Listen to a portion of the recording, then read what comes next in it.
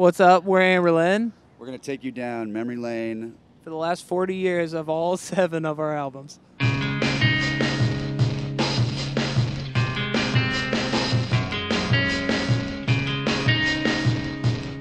We started writing Blueprints for the Black Market. I was 15 years old. We just started writing, and I think with the first record, there's a lot of pressure. Obviously, you know, we'd done a demo or a couple demos before that with Matt Goldman, and that's how we got signed to Tooth and Nail. And then we went to Seattle and made Blueprints for the Black Market with Aaron Sprinkle in Seattle. But before they made that record, I was in a band from Seattle, actually, and we had done an EP with Aaron Sprinkle.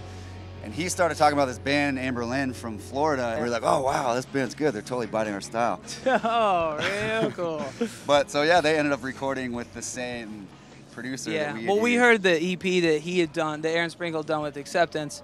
We're like, I guess this doesn't suck, so I guess we'll go do it with Aaron Sprinkle. So we heard that record and we're like, this sounds great. So that's why we ended up doing the record with him.